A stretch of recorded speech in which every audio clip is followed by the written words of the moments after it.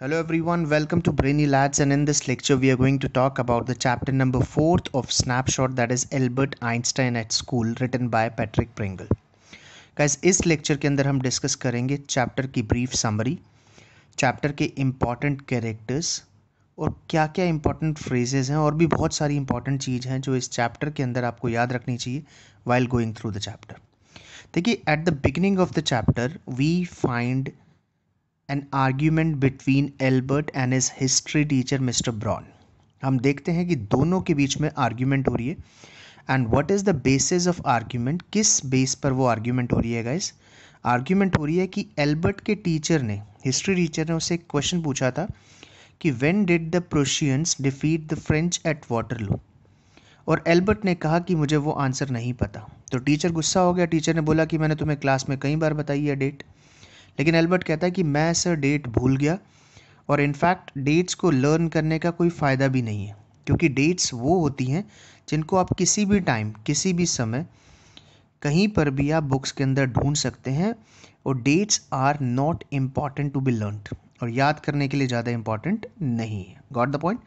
वो अपने टीचर को ये कहकर भी गुस्सा दिला देता है कि learning facts is not education, कि फैक्ट्स को लर्न करना एजुकेशन नहीं है, चीज़ों को रटना एजुकेशन नहीं है, चीज़ों को क्रैम करना, मगअप करना एजुकेशन नहीं है. जिसकी वजह से उसके टीचर, जो हिस्ट्री टीचर होते हैं, वो बहुत गुस्सा हो जाते हैं. And in his anger he calls Albert a disgrace. वो एल्बर्ट को एक डिस्ग्रेस बोल देते हैं, कलंक बोल देते हैं, यानी एक एम्बैरेसमेंट बोल देते हैं. Got the point guys? This happens at the beginning of the chapter. तो एल्बर्ट की लाइफ का एक छोटा सा इंसिडेंट है जिसको बताया गया चैप्टर नंबर 4 में, जिसका नाम है Albert Einstein at school, written by Patrick Pringle. Got the point guys? देखिए, एल्बर्ट को कभी भी अपना स्कूल पसंद नहीं था, and all of you must have got to know the reason being that he was not at all interested in mugging up the things. He wanted to get the logic, he wanted to learn the things, he wanted to learn the logical things. उसको चीज़ों का logic जानने में interest था, ना कि चीज़ों को रटने में. Got it? इसके अलावा गाइस, इस चैप्टर में हम ये देखते हैं कि एल्बर्ट जो है वो म्यूनिक के एक पुअर क्वार्टर में रहता था. वो बहुत अनहैप्पी था अपने स्कूल से और अपने एरिया से जहाँ पर वो रहता था. उसके एरिया का, जिस घर में वो रहता था, जिस स्लम में वो रहता था, वो स्लम उसको बिल्कुल पसंद नहीं थी. उसके 2-3 रीज़न थे. पहला रीज़न तो था वहाँ की लैंड लेडी, जो उसके मकान की मालकिन थी. She would beat her children on daily basis. वो अपने बच्चों को डेली पीटा करती थी. बहुत शोर शराबा रहता था उसके क्वार्टर में जहाँ पर वो रहता था. इसके अलावा गाइस, उस लैंड लेडी का हस्बैंड, यानी उसका landlord, he would come on every Saturday and beat हर. वो हर सैटरडे को आता था, ड्रिंक करता था और उसको बहुत बुरी तरह पीटता था. Land lady used to beat her children, and she was beaten badly by her husband on every Saturday after being drunk by her husband. Got the point guys? तो ये जो एटमोसफेयर था, ये जो माहौल था, ये एल्बर्ट आइंस्टाइन को बिल्कुल भी पसंद नहीं था guys. Once again let me tell you, he neither liked his school nor the quarter where he lived. वो उस क्वार्टर को भी पसंद नहीं करता था. देखिए, एल्बर्ट का एक फ्रेंड था यूरी, YURI. एल्बर्ट उसको बार बार बोलता था कि यार, you are lucky enough that you are living here. वो अपने एरिया के बारे में एल्बर्ट को बताता था कि उसके एरिया में तो हालात बहुत ख़राब थे. वहाँ तो वो एग्जांपल भी देता है कि एक लड़के ने दूसरे लड़के का मर्डर कर दिया, and he did not have even an inch of regret.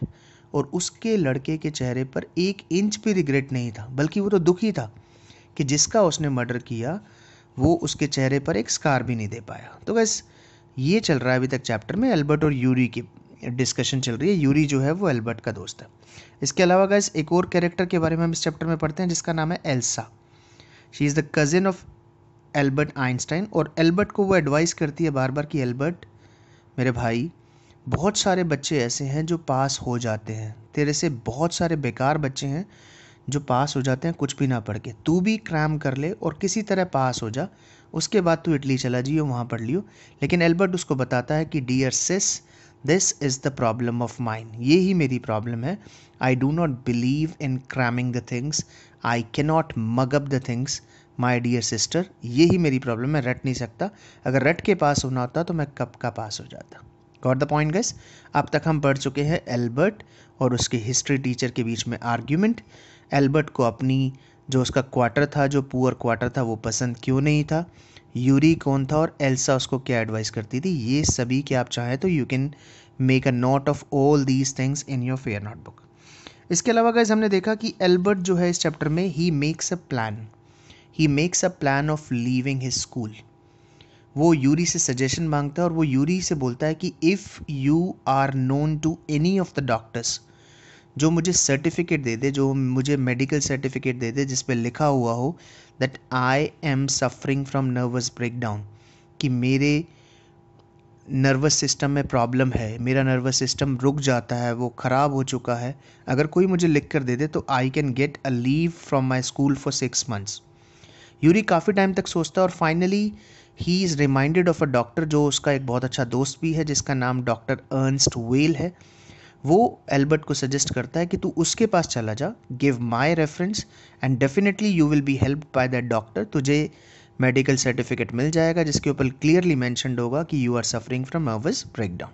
वो उसको एड्रेस दे देता है और बता देता है कि कैसे बात करनी। Albert goes to doctor Ernest well, वो उसके पास जाता है। He tells him everything from scratch. Doctor उससे कुछ क्वेश्चंस पूछता है, एल्बर्ट उसको सब कुछ क्लियरली बता देता है and luckily he gets a certificate, और उसको वहाँ से सर्टिफिकेट भी मिल जाता है जिसके ऊपर लिखा हुआ था Albert should be allowed to leave his school for 6 months, कि एल्बर्ट को 6 महीने के लिए लीव दे दी जाए स्कूल से। लेकिन जाने से पहले वो एल्बर्ट को एक और चीज़ बताता है कि Albert, you are really close to nervous breakdown, कि तुम ये मत सोचना कि मैं तुम्हें झूठा लिख के देख रहा हूँ। If you had not been to me, अगर तुम मेरे पास ना आते 1 या 2 दिन तो शायद तुम्हें सचमुच क्या हो जाता, नर्वस ब्रेकडाउन हो जाता। Got the point guys? Albert इतना अपसेट था guys, he was upset not only with the school but also with the surroundings and everything. उसको पसंद ही नहीं था, वो ग्रो करना चाहता था। He was an extra ordinary child with a different mind set. Got the point guys? तो जब एल्बर्ट को वो सर्टिफिकेट मिल गया गाइस, तो एल्बर्ट ने प्लान किया कि वो मिलान चला जाएगा, वो इटली चला जाएगा, किसी इटालियन कॉलेज में या इंस्टीट्यूट में एडमिशन ले लेगा। अब वो अपने स्कूल गया, अपने टीचर के पास गया। ही used to have a very good teacher हुम ही लाइक्ड अ लॉट, जिसका नाम था मिस्टर कोच। मिस्टर कोच के पास गया और बोला कि sir I want a reference, because you know in order to be at a college, in order to get admitted to a college, you should have a reference from a teacher whom you like, या जो आपको पसंद करता है तो आपके पास reference होना चाहिए। ही only liked one teacher at A school, जो उसके मैथमेटिक्स टीचर थे मिस्टर कोच, उनके पास गया और मिस्टर कोच ने हंसते हुए उनको एक ग्लोइंग रेफरेंस दे दिया। मिस्टर कोच जो थे वो एल्बर्ट को बहुत अच्छे तरीके से समझते थे। उन्होंने रेफरेंस में लिखा कि Albert knows much more than him, कि एल्बर्ट जो है वो मुझसे भी बहुत ज़्यादा जानता है and he is ready to enter a college. एक शानदार सा रेफरेंस, एक शानदार सा पीस ऑफ पेपर बना के दिया एल्बर्ट को, which can help him to enter a college और a good Italian institute. Albert was very happy, he was thankful to his teacher. वो अपने टीचर को बोलता है कि sir, in my entire school life, in my whole school, I like to attend your lectures only, क्योंकि मुझे जो logic मिला वो आपसे ही मिला, किसी और से नहीं मिला।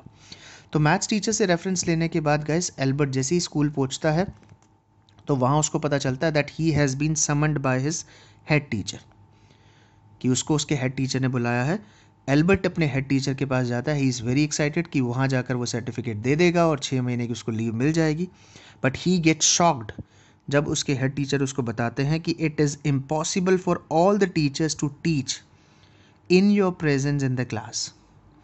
कहता है कि कोई भी टीचर तुम्हारी प्रेजेंस में नहीं पढ़ा पाता, इससे बढ़िया यही है कि तुम स्कूल कर चले जाओ, स्कूल छोड़कर, otherwise I will have to expel you, नहीं तो मुझे तुम्हें एक्सपेल करना पड़ेगा। और देख लो, तुम्हारी मर्जी है कि तुम एक्सपेल होना चाहते हो, रेस्टिकेट होना चाहते हो, टर्मिनेट होना चाहते हो, या अपनी मर्जी से जाना चाहते हो। एल्बर्ट को लगा जो सर्टिफिकेट वो अर्नस्ट वेल से लेकर आया था that was useless for him, अब उसका कोई फ़ायदा नहीं था।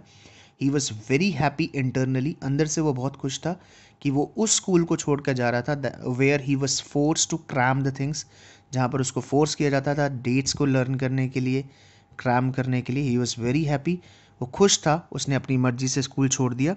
और मिलान जाने से पहले guys he met Yuri for the last time, वो अपने यूरी से मिला क्योंकि यूरी के अलावा उसका कोई दोस्त नहीं था। तो गाइस ये एक ब्रीफ एपिसोड के बारे में है हमारा चैप्टर नंबर 4 जिसका नाम है Albert Einstein at school, written by Patrick Pringle. हमने ब्रीफ समरी इसको पढ़ ली है। कैरेक्टर्स मैं आपको फिर बता देता हूँ जो इंपॉर्टेंट है। एल्बर्ट, मिस्टर ब्रॉन जिससे एल्बर्ट की आर्ग्यूमेंट होती है। देन वी हैव यूरी, आपको यूरी के बारे में पढ़ना है। एल्सा के बारे में बहुत कम गिवन है। डॉक्टर अर्नस्टवेल के बारे में आपको पढ़ना है और उसके हेड टीचर के बारे में पढ़ना है guys. Guys if you go through all these characters और अगर आप इस ऑडियो को ध्यान से सुन लेते हैं तो believe me your 90% of the chapter would be very much clear.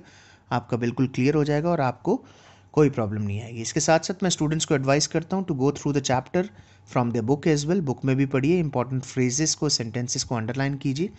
And in case of any query do go to the comment section and right. If you like this video do subscribe to our channel, bell icon को press कीजिए in order to get latest updates. Thank you very much, have a nice day ahead.